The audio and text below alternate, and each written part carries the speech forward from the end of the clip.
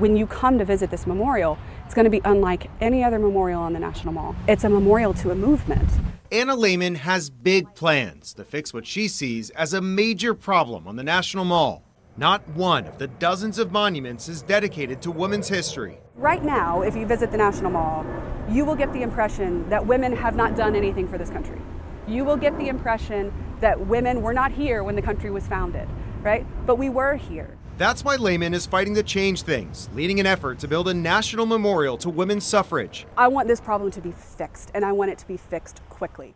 And here on Capitol Hill, we have seen some movement already. Back in 2020, Congress authorized the creation of the foundation, now run by Lehman, tasked with planning and fundraising. Now they need to act again to give the green light on that prime location on the National Mall.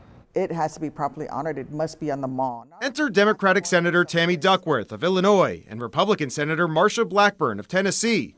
They're co-sponsoring legislation to locate the monument right here in the center of the National Mall. People need to see this. They need to realize American women have supported freedom and freedom's cause.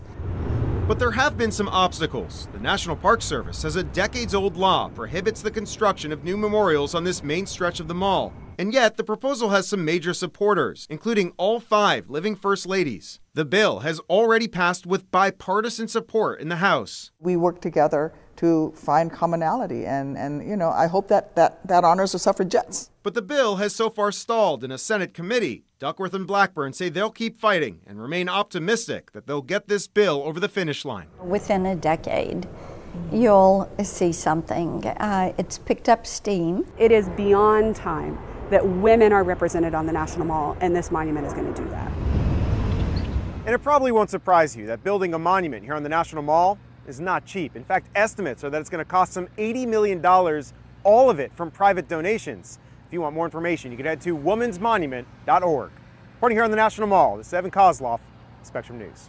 Thanks for watching our YouTube channel. Let Spectrum News be your resource for balanced, in-depth political coverage. And click the subscribe button here. You can also download our app and watch us on TV to learn more about the candidates, where they stand on the issues, and more. We'll see you then.